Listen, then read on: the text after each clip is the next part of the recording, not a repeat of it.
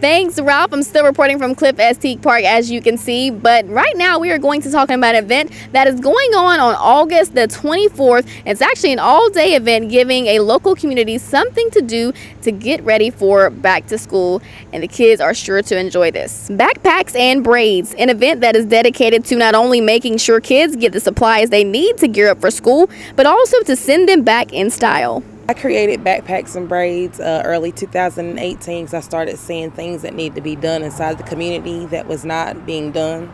So I said I was going to be a force in my community last year, and I meant it. So this is my second annual Backpacks and Braids. You can come to Sunny Valley at 10 o'clock and we end at 3 o'clock. That will be all services free for the little girls. We'll have nail spa, facial spa.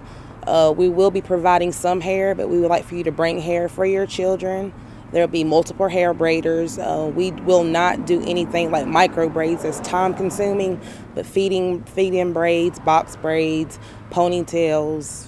You can pretty much get all that done. Brittany grew up in the Ridgeview community. Her mother, Renetta Hamrick, has been an advocate in the community for years and is happy her daughter is continuing her legacy of giving back. The impact that it made last year, the little girls that I teach in school, they all talked about how they didn't know how they was going to get a backpack. They didn't know how they was going to get their supplies. And if it wasn't for Brittany thinking about the little girls, because it's always something for the boys, but what about us girls? What about those growing up queens?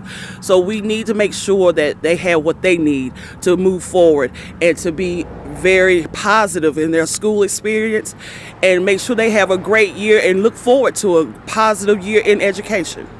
Love is a Verb is also participating in this event, organizing drop-off locations for those who wish to donate any type of supplies.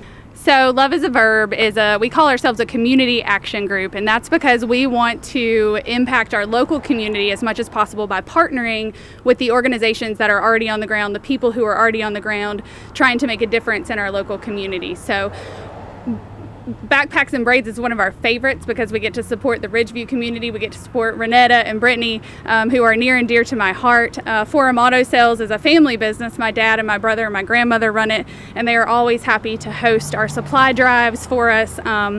But we know that children in our community who have what they need do better and are better and feel better about themselves, and that's what this is all about for us. The event was a success last year with hair braiding and backpacks, and this year they're adding a little something different. We also have a dance for the children of Ridgeview from 6 to 11. Snacks will be on sale from 50 cents to $1.